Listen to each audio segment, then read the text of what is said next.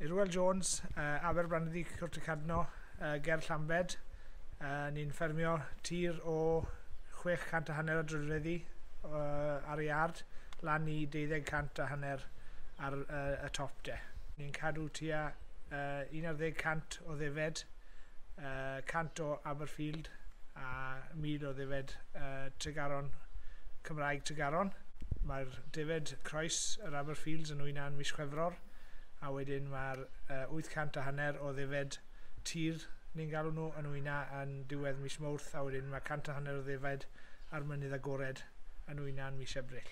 Ar ôl hwrdda wedyn byddwn ni'n sganio yn dechrau o nawr a rhannu nhw, a bydd ni'n treol wneud y mwyaf o'r porthiant, so mae da ni peth sweds i bori, a ni'n gobeithio pori hwnnw o dechrau mis o nawr i diwedd Chwefror.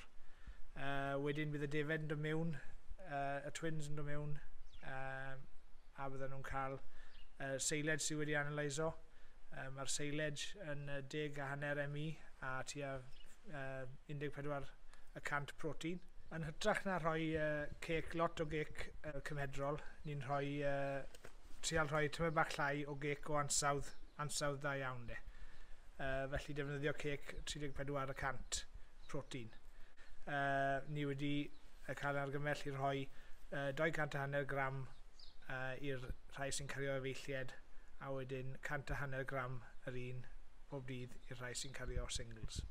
I gael rheoli beth mae'r ddafad yn byta, a hefyd i arbed y borfa erbyn ar ôl wyna, i ni'n dod ar defed mewn ar ôl bennu'r sweds i'r shed, a bydden nhw mewn fyny am tua mis i 6 wthnos, yn cael y Silwair a'r cec wedi balanso, a wedyn bydden nhw'n cael eu troi mas i wyna tua 3 neu 4 diwrnod cyn wyna, a bydden nhw'n aros fyny i wyna a wedyn cael eu symud mlaen i borfa well wedyn.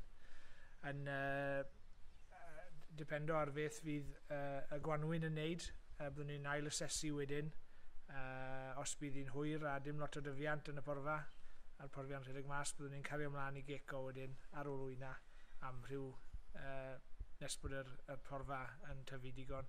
Ond os bydd yn wanwyn da a'r porfa yn ddigonol, byddwn ni'n torri'r cec allan wedyn a gadael i'r ddafad wneud beth mae fod, sef pori.